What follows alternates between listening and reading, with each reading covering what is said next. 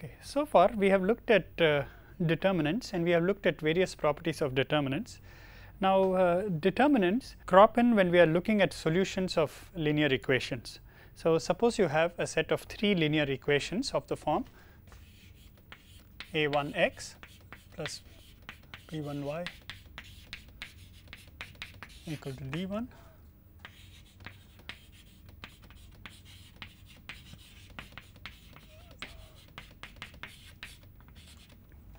and I am taking 3, but I can extend it to any number of equations. So, suppose you have a of linear equations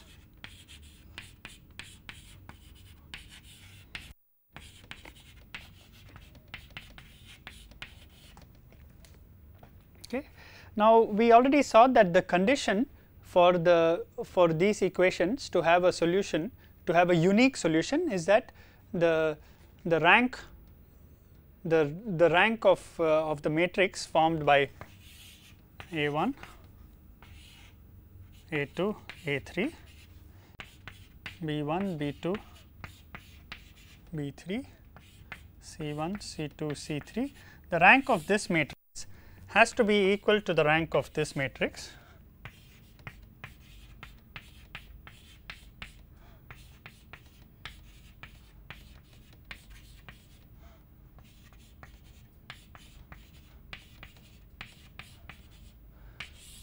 okay. So, the rank of A, we call this matrix A, and this is the augmented matrix A tilde. So, rank of A has to equal rank of A tilde, and this has to equal the number of independent variables, that is 3. So, if the rank of this matrix is equal to the rank of the augmented matrix and that is equal to 3, then this set of equations has a unique solution. And now, you can show by simple algebraic manipulations that this solution is given by x is equal to a ratio of determinants, and the determinant at the bottom is always a1, a2, a3, b1, b2, b3, c1, c2, c3, and if you want to determine the first variable x, then you replace the column a1, a2, a3 by d1, d2, d3, and you get a matrix d3, b1, b2,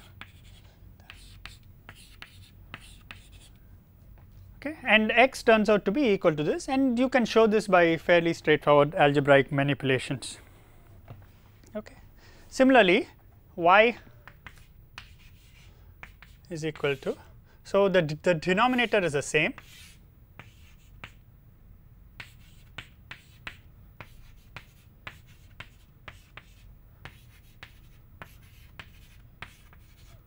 but the numerator now, you leave the first row as it is and you replace the second row by d3 and leave the third row as it is. Similarly, one can write for z also. Okay. Similarly, for z.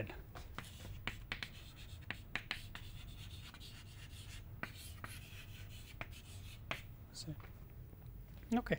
So, we notice that in the solution of these linear equations, determinants appear very naturally, and this can be extended to solution of more equation. Even you don't need to have 3 equations. For any number of equations, you can use the same procedure to calculate the values of the variables. Now, a thing you notice is that the determinant that appears in the denominator is the same, okay, and this determinant is essentially the determinant of A. So, it is the determinant of matrix A, and this determinant cannot be 0 because the solution has the determinant in the denominator. So, determinant A not equal to 0, okay. And it is not hard to show that if determinant A is not equal to 0, then this implies unique solution.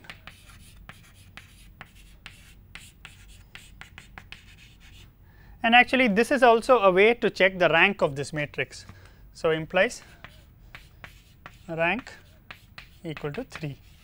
So, if the rank of A is 3, then the determinant of A is not equal to 0, and vice versa. If the determinant of A is not equal to 0, the rank is equal to 3. Okay. So, the condition for unique solution to exist is that this determinant should not be equal to 0, or in other words the rank should be 3.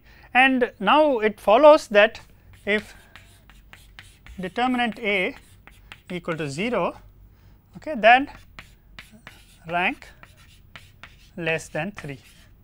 Okay. Rank has to be either 2 or 1 if determinant A is 0, okay, and vice versa. Okay. So, the determinant is intimately connected to the rank, and a way to check the rank of some matrix is to calculate the determinant and see if the determinant is 0, then the rank is less than 3. If the determinant is not equal to 0, the rank is equal to 3. The next concept that we will discuss is that of the inverse of a matrix. So, the inverse of a matrix.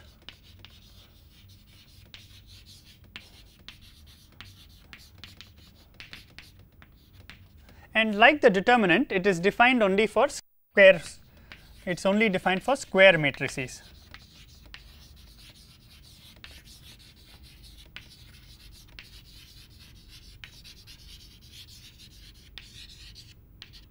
Okay. So, it is defined only for square matrices. Now, the inverse of a matrix, if it is defined, so if A inverse is defined,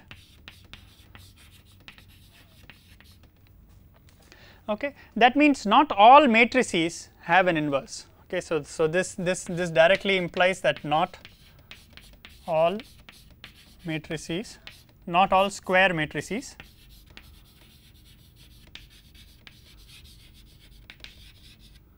have an inverse. Okay. So, this is important to keep in mind. If it is defined, two things. First one, it is unique, okay, and second thing, A inverse A equal to identity. So, if a matrix is if you have a matrix A, okay, the inverse of a matrix, we call this matrix A. If you have a matrix A, then its inverse is denoted by A inverse, okay, and it is unique, and A inverse satisfies A inverse equal to A inverse A I. So, this is inverse of matrix A. Okay. And this inverse of a matrix A is also a matrix.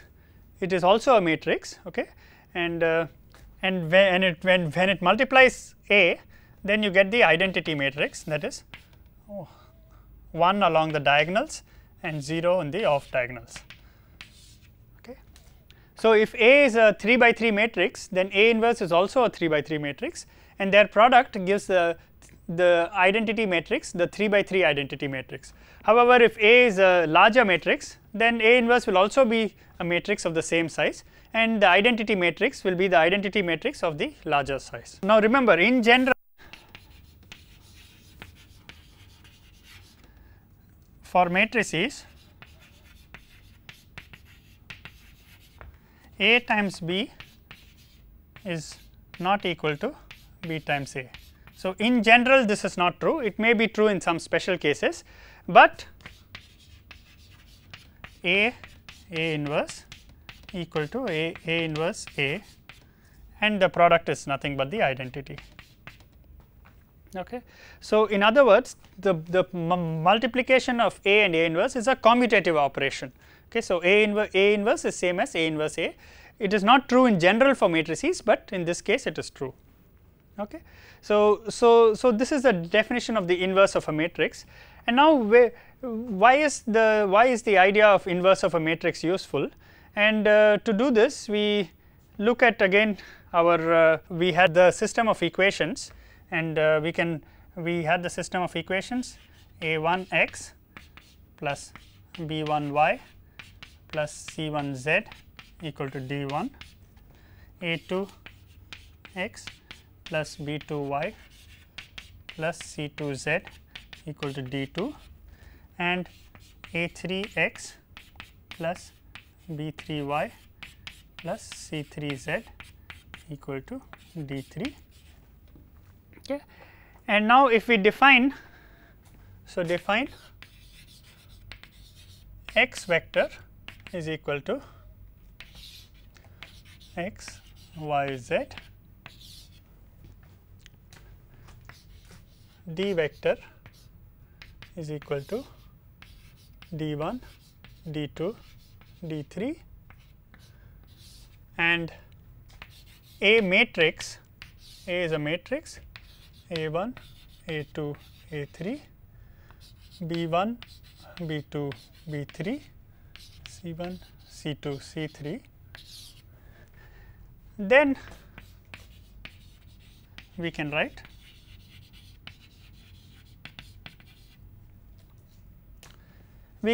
these three equations in a simplified form: A times x equal to d. Okay, so this set of three equations can be written in this form, and we have already seen this. Now suppose I multiply on both sides by A inverse. So suppose I take this and multiply on this side by A inverse. So I'll get A inverse A x is equal to A inverse d.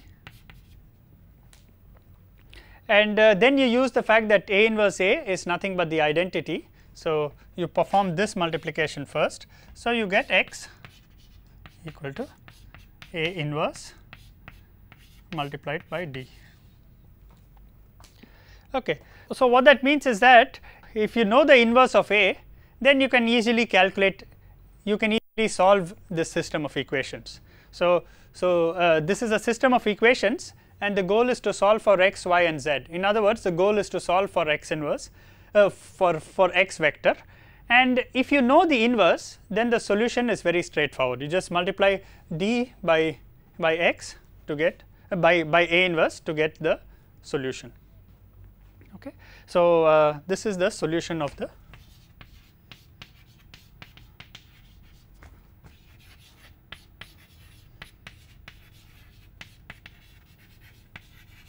equations.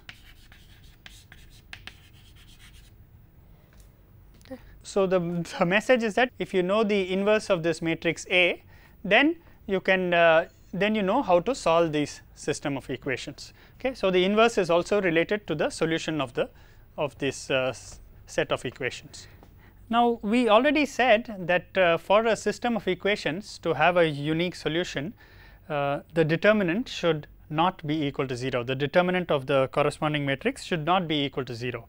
Okay. So we said that suppose you had we had A times x equal to d. Okay. Then the condition for unique solution. Okay. So to solve for x was our matrix x, y, z, and the condition to get unique values of x, y, z was that the determinant of this matrix should not be equal to 0. Okay. Now we also wrote that x equal to A inverse multiplied by d. Okay. So what does this imply about the inverse? Okay. So what this implies is that in order for A inverse to exist, determinant A has to be different from 0. Okay. So if the determinant of A is 0, then the inverse of A does not exist. Okay. And this makes it consistent with the idea that if the determinant A was equal to 0, then this set of equations does not have a unique solution, and in other words you cannot write this in this unique form. And I should mention right here that this very step, when you solve a set of equations using matrix methods by using the inverse, is the single largest application of matrices in various engineering and chemistry applications. So often you set up your problem in a way that you have a large number of equations, and you set it up in matrix form, and your goal is to invert the matrix and find the solution. Okay.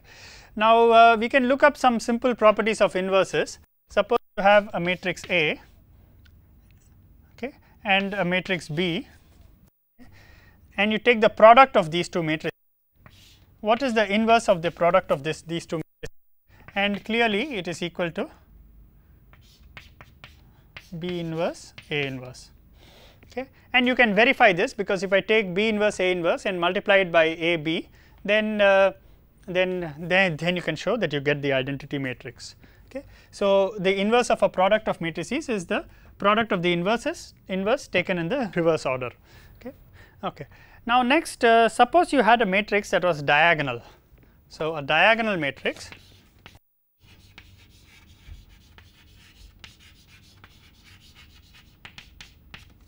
so that means you have, let us say, A11, A22 along the diagonals, and all the off diagonal elements are 0. Okay, so, all these off diagonal elements are 0. Okay, so, if you had a matrix like this, then you can show that the inverse of this matrix.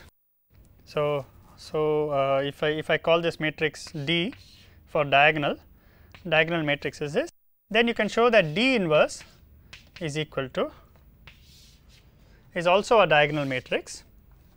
Okay. But the elements that appear here will be 1 by A11, 1 by A22, 1 by ANN. Okay, so, if you have this as ANN, and it is 0 in the off diagonal elements. And you can show this, because if you multiply these two matrices, you multiply this row with this column. So, A11 into 1 by A11, that will give you 1, and everything else will be 0. And you can show similarly that when you multiply all these rows with all these columns, you will just get 1 along the diagonals. Okay. So, the determinant, so the inverse of a diagonal matrix is also a diagonal matrix, okay, but the elements on the diagonal are the reciprocal of the elements along the diagonal of the original matrix. Okay. And this also implies that AII cannot be 0. So, none of the elements are 0. Okay. So, for all I. Okay. So, none of these elements can be equal to 0. So, in other words, none of the diagonal elements can be equal to 0, because if any of these are 0, then the 1 over that element is not defined. Okay. So, diagonal matrix is very easy to calculate the inverse. Okay. And so, now this tells us the strategy for calculating the inverse of a matrix. Okay. The idea that a diagonal matrix is easy to invert gives us a strategy for calculating the inverse of any matrix, and that is the following. So, suppose you had a matrix of this form, A11, A12, A1n, A21 up to AN1 all the way up to ANN. Okay. So, we say that A times A inverse equal to identity matrix.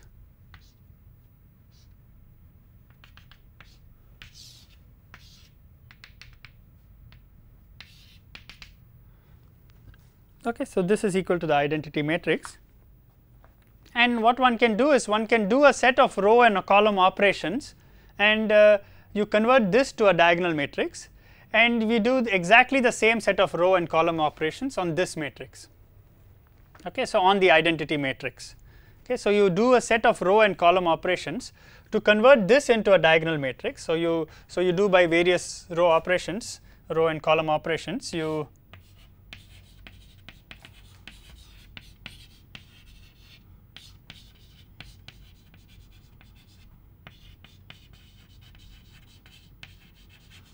convert this to diagonal form, and you convert it to some you finally might end up with D11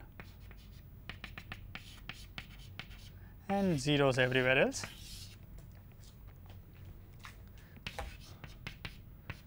Equal to, now you are going to do the same set of operations on the identity matrix. So, you will get some other matrix, you will get some other matrix which is not necessarily diagonal, or anything like that. And once you have this, now you can multiply on both sides by D inverse. So this matrix is D times A inverse, and let me call this matrix R. This is the result of doing all these operations on the identity matrix. Okay. Then you can now D inverse is very easy to calculate. So then you can just say that A inverse equal to D inverse R. Okay. So by using these row and column operations, you can calculate the inverse of a matrix. Okay. Now in addition to this, there is also a simple formula for calculating the inverse. That is what we will discuss next. Okay. So the inverse of this matrix, so if I say A is equal to A11, A12, 1n, A21, A22, A2n, AN1, AN2, ANN, then you can show that A inverse is equal to 1 by determinant of A, and you get a matrix, and the matrix you get here is the following. You get capital A 1 1,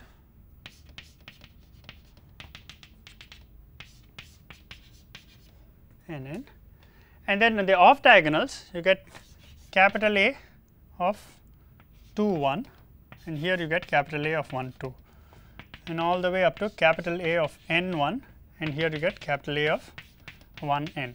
Notice the element of the inverse corresponds to capital A of 1 n. Okay. So capital A of 1 n, not n 1, where A I j equal to cofactor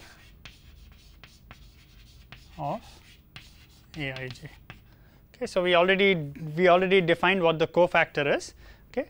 So capital A I j is the cofactor of A I j. So for example, if you want to calculate the cofactor of A21, then you delete this row and this column, and the resulting matrix that you get, you take the determinant of that matrix. Okay. So that is the cofactor with the appropriate sign which will be plus or minus 1. Okay. So if you know the cofactors of each of these elements, then you can calculate the inverse of a matrix. Okay. Now in order to calculate the cofactors, you need to calculate the determinant of an n minus 1 by n minus 1 matrix. Okay. So we need to calculate the determinant of A, and then for each of the cofactors you need to calculate the determinant of an n minus 1 by n minus 1 matrix. And it is found that numerically for large matrices this procedure is not very efficient. So if you want to invert large matrices, then this procedure turns out to be hugely inefficient, whereas it is much easier to use a procedure like this, where you keep doing row and column operations and to convert A to a diagonal matrix. Next we look at an example of calculation of the inverse. So I let my matrix be A is equal to 3 4, 1 2 3 minus 4, 1 3 3 1 2 0 3 0.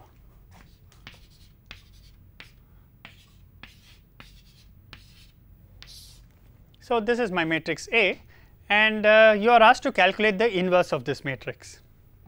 Okay. So let us try to do it using both the methods. So first let us use the formula. So using formula,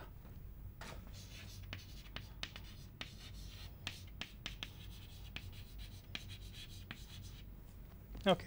So in order to use a formula, you need to calculate the determinant of A, and you need to calculate the determinant of each of these cofactors. Okay.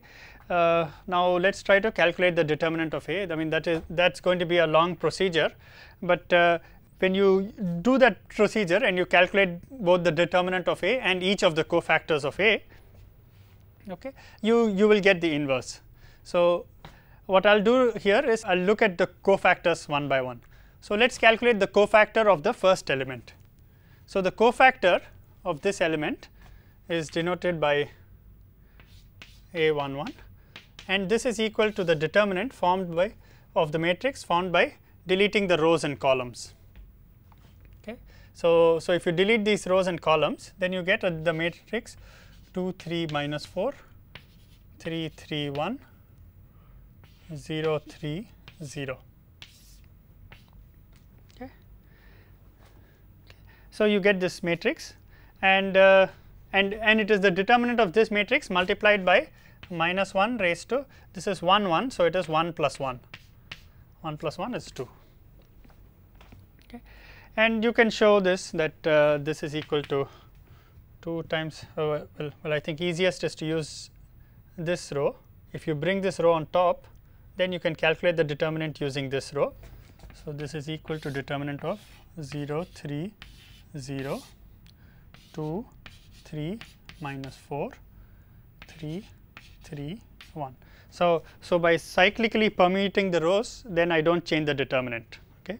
So, then I can use this row and I can calculate the determinant as 3 into minus 4 into 3 is minus 12 minus 2 into 1. So, minus 14, 3 into minus 14 is minus 42.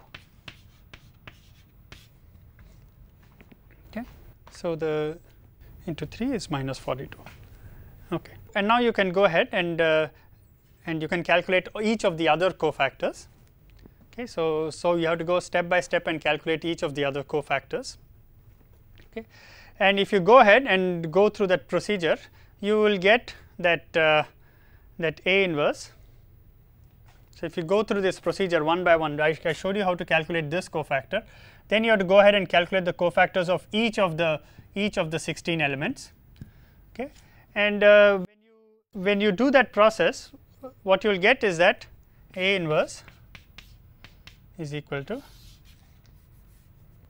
and you go through that procedure, and also and after that you divide by the determinant of this matrix, then the answer turns out to be minus 5 by 4 2 1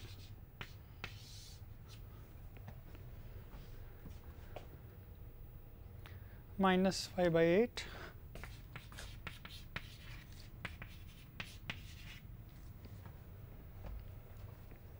1 0 7 by 6 5 by 6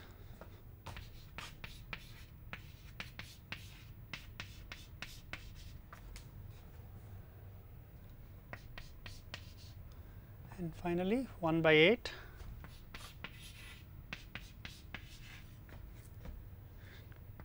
0 0. Okay. So, that is the determinant of this matrix, and you can get this by using the formula. Okay. Next, let us see how we will do it using the method of Gauss elimination. Okay. So, in order to use Gauss elimination, what we have to write is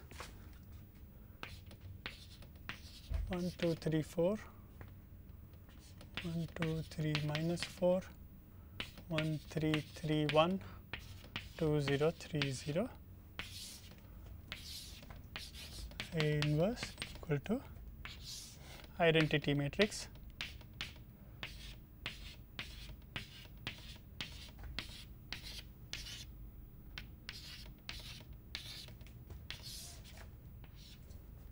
okay. So this is the basic formula that we start with, and now what we want to do is to convert this to a diagonal matrix using row operations. So, the first operation you will do is you want to convert this 1 to 0. So, you subtract this row from this row. So, when you do that, you get 1 2 3 4, and when you subtract this row from this row, you will get 0 0 0 minus 8. Next, you want to convert this to 0. So, you subtract this row from this row. So, you get 0, 3 minus 2 is 1, 3 minus 3 is 0, 1 minus 4 is minus 3. And you subtract twice this row from this row. So, you get 0, 2 times 2 is minus 4, so 0 minus 4 is minus 4, 3 minus 6 minus 3, 0 minus 8 minus 8, and this times A inverse is equal to the matrix on the right. Now, what we did is from this row we have to subtract this row. So, you get minus 1 1 0 0, and you subtract again you subtract this row. So, you get minus 1 0 1 0, and from this row you subtract twice this row. So, you get minus 2 0 0 1. Next, what we want to do is to make this element 0. So, in order to make this element 0, you have to subtract this, but unfortunately this is 0. So, we cannot use this row to subtract this row to eliminate this element. Okay. So, let us go ahead and try to convert this to 0. So, if you want to convert this element to 0, then if you want to convert this element to 0, what you will do is you will add 4 times this row. So, if you do that, then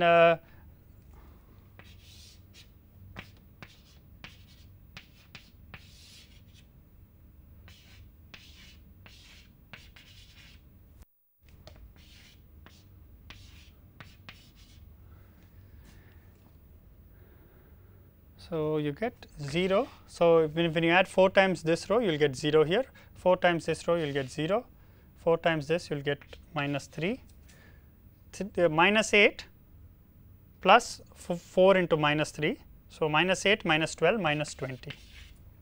So, this way you can go ahead and you can convert this element to 0. Now, the same thing has to be done on this side too. So, this into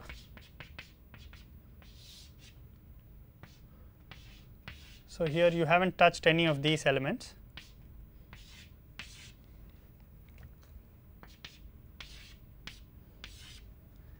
But now you subtracted or you added 4 times this row. So, minus 2 minus 4. So, that becomes minus 6 0 4 1. Okay. Then again you find that you cannot convert this to 0 using this row. Okay. So, then our next strategy is to try to convert this element to 0 using the row below. Okay. So, we convert this to 0 using the row below, and that will ensure that these elements are not affected. So, you go ahead, you will convert this row to 0 using this row.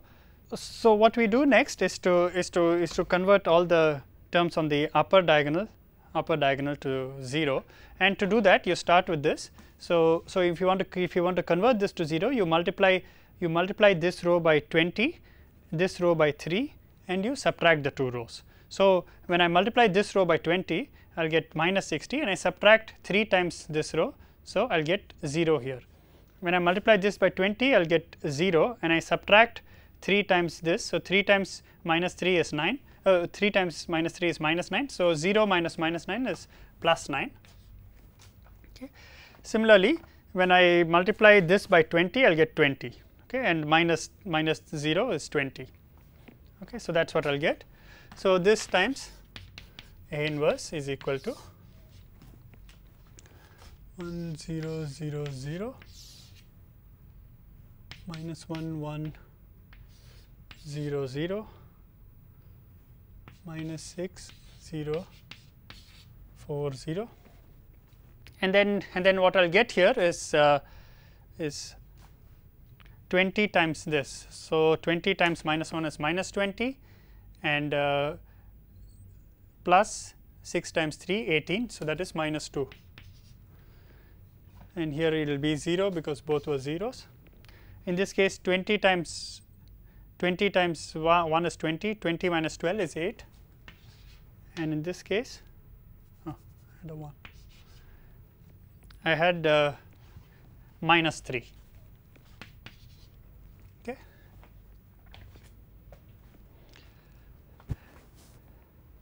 Okay. So, you go through this procedure. I mean, I will not go through all the details, but then you convert each of these elements to 0, okay, till you finally get a diagonal matrix. Okay. Okay, we still have to convert now we can convert this element to 0. Okay, or it's better to convert this to 0. So if you want to convert this to 0, then you will do 1 2 3 4. So to convert this to 0, you multiply this row by 5 and subtract this row into 2. So you will get 0. So this row this into 5 is 0 plus 6 0 0 0. Okay.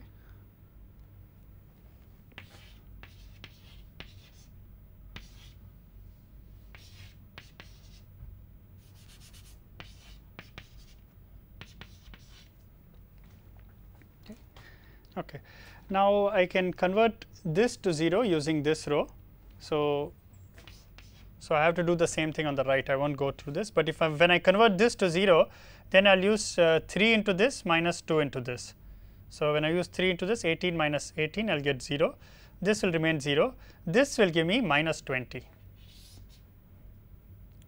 So 1. So this will be 0. So 2 into this minus 40, 0 0.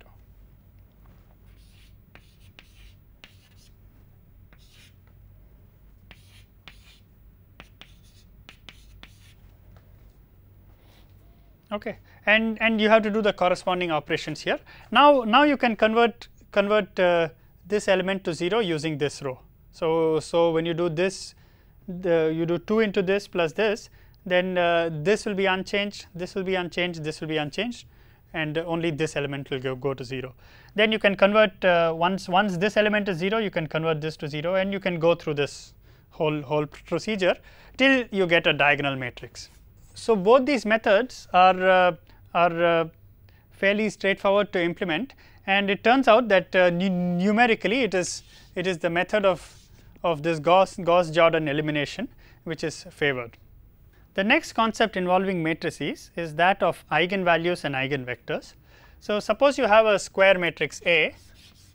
Okay, A is a square matrix.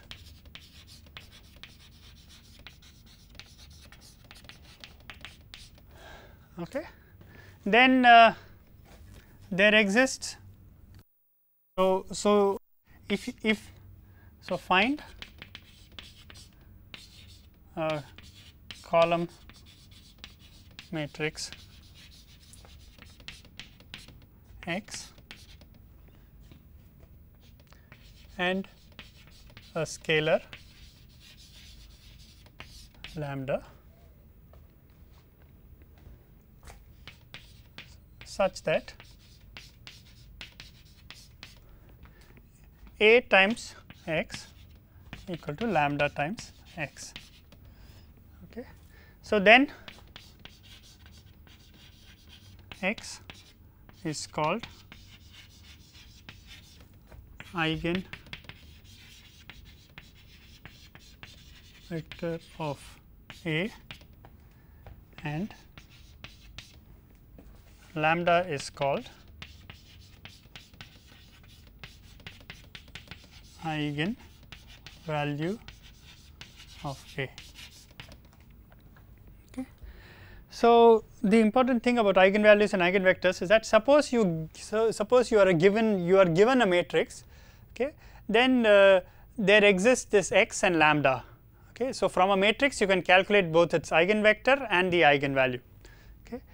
So and I should emphasize lambda is called eigenvalue of A corresponding to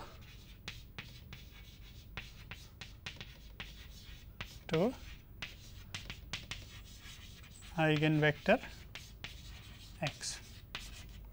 Okay. So when you say Ax is equal to lambda x, okay, then lambda is the eigenvalue corresponding to the eigenvector x. Okay.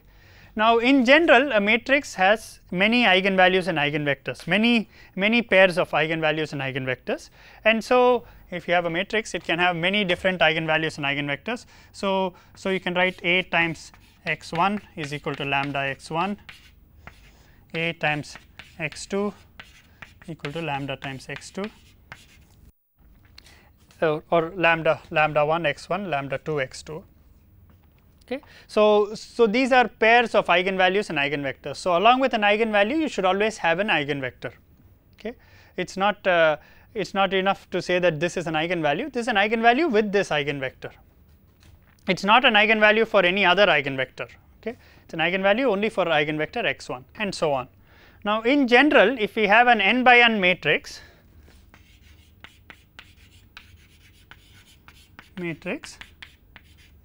can have up to n eigenvalues and that implies that there are also n eigenvectors. Corresponding to these n eigenvalues there are n eigenvectors. Okay. Now we notice that this definition of eigenvalues and eigenvectors has there is something that is not completely specified with respect to the eigenvector. So in order to see that, suppose I multiply x, suppose I say y equal to some scalar times x. Okay, so y is some scalar multiplied by x, then a times y is equal to a times scalar times x.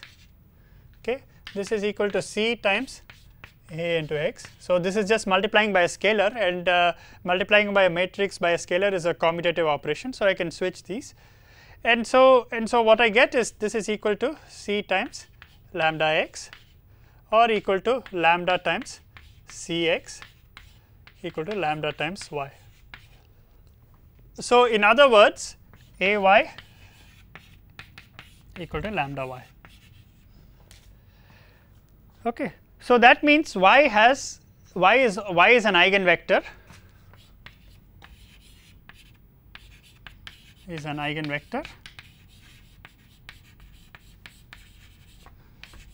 with eigenvalue lambda. Okay. So now for the same eigenvalue you can have infinitely many eigenvectors. So by taking different values of c, I can make up infinitely many different eigenvectors. So we say that the definition of eigenvectors is not unique. If you take an eigenvector, you multiply it by constant, you get an eigenvector with the same eigenvalue. Okay. So corresponding to an eigenvalue, you can calculate the eigenvector up to a constant. Okay. You cannot there is no unique eigenvector. Okay. But up to a constant you can calculate this eigenvector. Okay. Okay. So the next thing is, how do we calculate eigenvalues and eigenvectors? Okay. So how do we calculate eigenvalues and eigenvectors?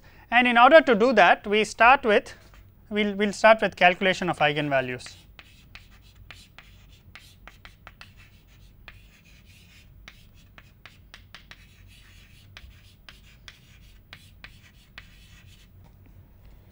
And this procedure is fairly straightforward. What we say is, you have a times x equal to lambda x implies a times x minus lambda times x equal to 0. And now I can take I can write this as a times x minus lambda times I x, where I is the identity matrix, equal to 0. So I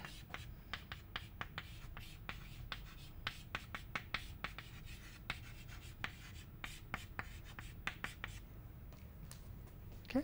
So I is the identity matrix, and this implies that x times a minus lambda I equal to 0. So this eigenvalue equation, this is the eigenvalue equation, and you can write it in this form: a minus lambda I times x equal to 0. Okay. So how does this help us calculate the eigenvalues? Okay. Now suppose a is equal to a11, a12 up to a1n, A21, A2, A2n and so on up to AN1 up to ANN. So, suppose this is my matrix A, then identity is just 1 along the diagonals and 0 off diagonals. So, lambda I, the matrix lambda times I is just lambda along the diagonals and 0 for all the off diagonal elements. So, all the off diagonal elements are 0. Okay, so, lambda I is that, and now if you subtract these two matrices, then A minus lambda I is equal to A11 minus lambda A12 up to A1n, A21, then A22 minus lambda A2n, AN1, AN2, ANN minus lambda. So, A minus lambda I is the matrix where the diagonal elements of A are replaced by the elements minus lambda. So, you subtract lambda from the diagonal elements. Okay. And now what you have is this, you have this matrix A minus lambda I is this. So, A minus lambda I multiplied by x equal to 0. So, you have this expression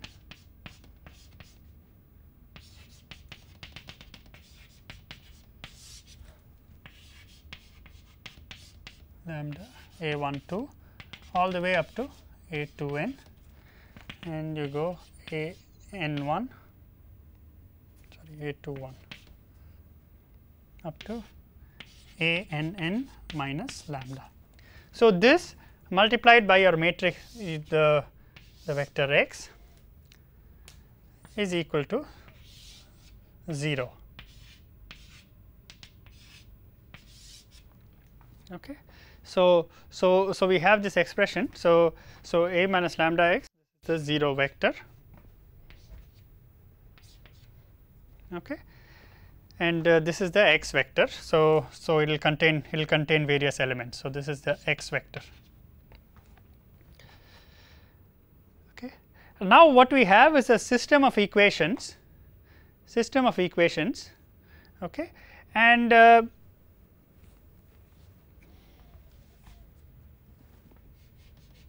and in this system of equations, our right hand side is identically 0.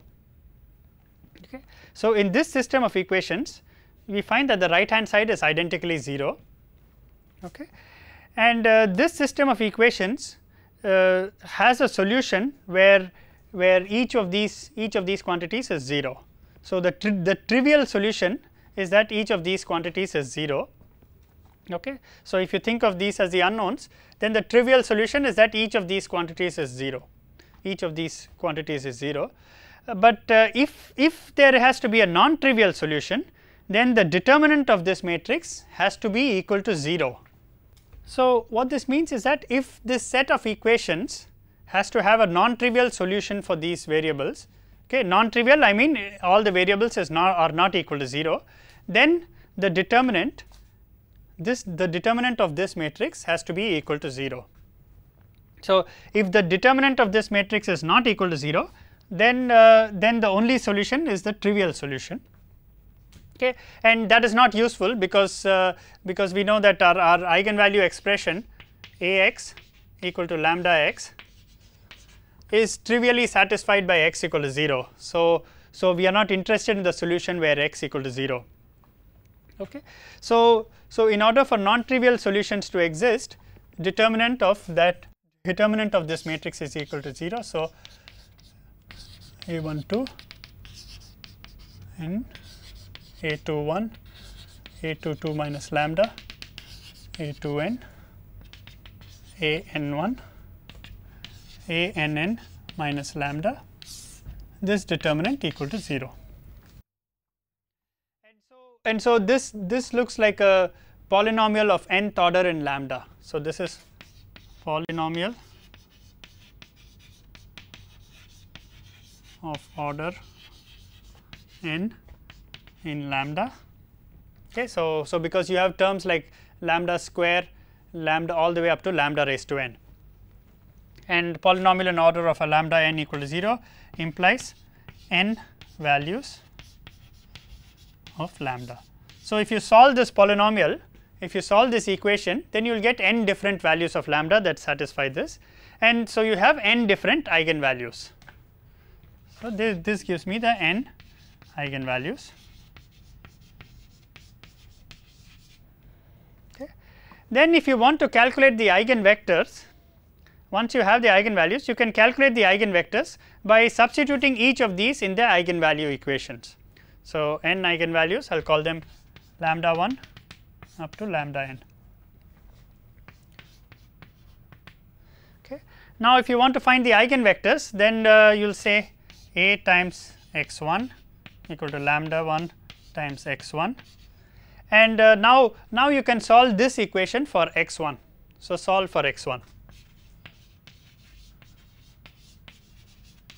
x 1, okay, and you repeat for each of the eigenvalues. So, we get n eigenvectors x 1, x 2, x n. Okay. So, this is the procedure for solving the eigenvalues and eigenvectors of any matrix. Okay. So, in the next class we will look at certain special matrices which will be which are called as orthogonal, Hermitian and unitary matrices. Okay. So, so this is all you can practice various problems involving eigenvalues and eigenvectors and calculating matrix inverse and so on. Okay. So, you refer to any of the textbooks and you can do a lot of practice problems. Okay. But in the next class we will go to discussion of various special matrices which are called as orthogonal matrices. Then we will talk about Hermitian matrices and unitary matrices.